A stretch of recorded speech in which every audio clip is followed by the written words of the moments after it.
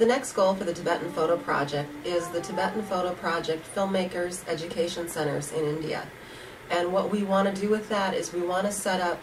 hopefully 5 different centers where we have the computers with the programs on them that can be used to edit films, as well as the cameras, so that the Tibetans can go in, they can check out a camera, they can go out and shoot their own documentary type films, they can come in, they can learn the process of how to edit the films. We are in contact with a Tibetan over there that is very well schooled and educated in filmmaking, so we're hopeful that he will come on board as one of the instructors for this. And ultimately what we would do is we would turn these centers over to the Tibetans. And the reasoning behind this is we realize that though we're doing what we can right now, eventually we need to be able to pass this to someone else. And who we want to pass it back to is the Tibetans, and allow them to continue to keep sharing their voice and sharing their story